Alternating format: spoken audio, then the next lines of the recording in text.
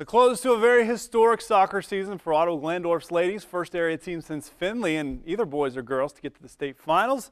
The question is, can the Titans get any of those regional or state semifinal heroics into this week's Leyfeld Welding and Supply Top 5?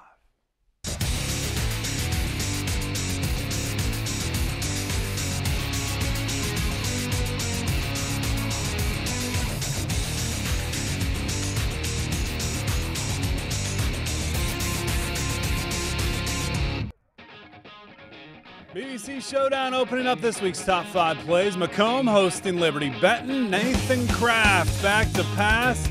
Buys some time. Can't find anyone, so he takes it himself. Dives for the pylon. That's a touchdown. Eagles win 20-17. They're your outright Blanchard Division champion.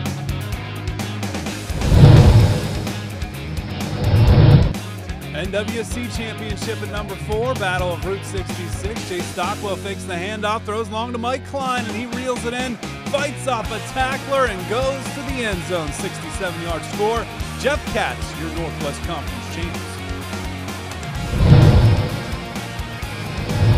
The Blue Crew making an appearance on the countdown.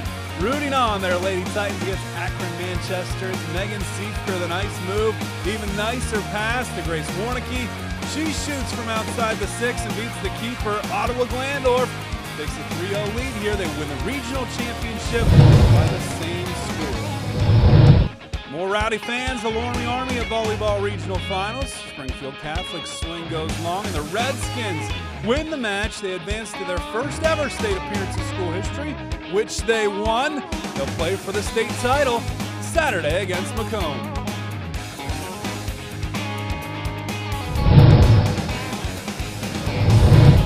State cross country pacing the top of the countdown this week, and why not? John Wenning of Coldwater passing multiple runners down that final straightaway to capture the 7th place finish in the final race of his high school career.